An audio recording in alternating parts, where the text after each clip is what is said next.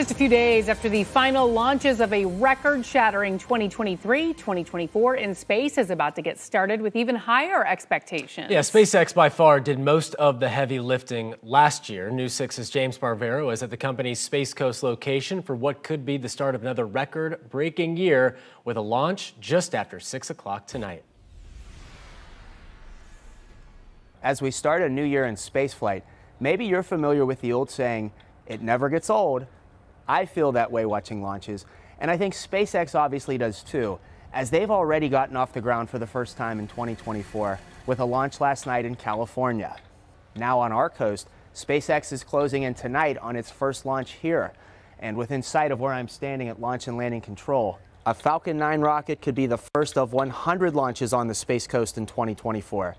That's the new expectation, according to Florida's Lieutenant Governor, after a record-shattering 2023.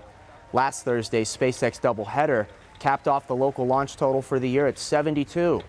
Earlier that day at Kennedy Space Center, I asked space expert Bill Harwood from CBS if 30 more launches could happen this year compared to last year. That would have to be a pace of 2 launches every week. Do you think that's realistic? You know, if the weather cooperates, then I think the 100 flights out of here in a year is certainly feasible. But it's Florida's Space Coast, you know, and we sometimes get some stretches of pretty bad weather. It's possible in theory, certainly. Whether they can pull it off in reality remains to be seen, but they're certainly going to try. Going to try and get started in less than an hour at 6:04. That's the opening of tonight's 10-minute launch window. The Falcon 9 at Pad 40 is carrying a satellite for Sweden, and SpaceX will attempt to land the booster here, so expect a sonic boom. Then the second launch of 2024 could happen on Monday.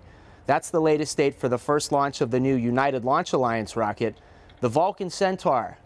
We also can't rule out a possible Starlink launch between now and then. SpaceX in 2023 launched a Starlink mission almost every week. In Cape Canaveral, Brevard County, I'm James Barbero, getting results News 6.